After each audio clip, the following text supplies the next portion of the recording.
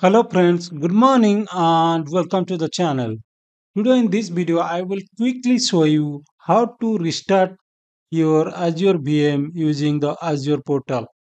Okay. So without making any delay, let me navigate to Azure portal where I have already logged into, and there only I will show you that how we can restart our Azure virtual machine.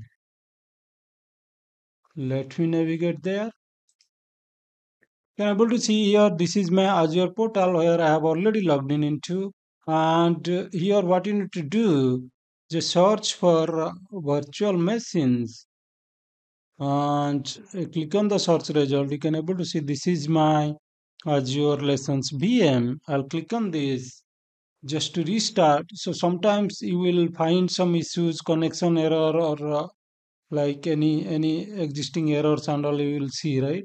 So some maximum chance if you are going to restart the VM, it will mean 70-80% issues it will fix automatically this network related issues and all, right? So it's always a good idea to as a fast approach you just restart the VM and try connecting again and see if that issue exists.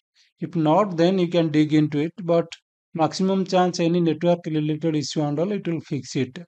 Okay, now to restart it, what you can do, you can able to see here, this is the restart button.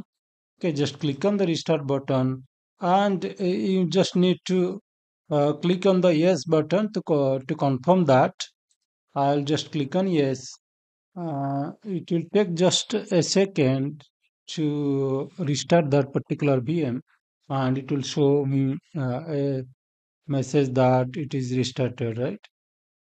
Still it is showing, right? Restarting the virtual machine means it is not yet done. You can able to see here now it is showing successfully restarted the virtual machine, right? Okay, so this is how you can restart your Azure virtual machine from the Azure portal itself. Okay, and that's it for today. I thought to quickly show you how to restart your Azure virtual machine, and this is the steps you need to follow to do that. Thanks a lot for watching this video. If you like the video, kindly subscribe to our channel so that you will not miss any future videos and you will not miss any Azure tips, right? So you will immediately get notified once I'll upload any videos. I regularly upload videos on Azure tips and Azure helpful PowerShell commands and CLI commands, etc. Right?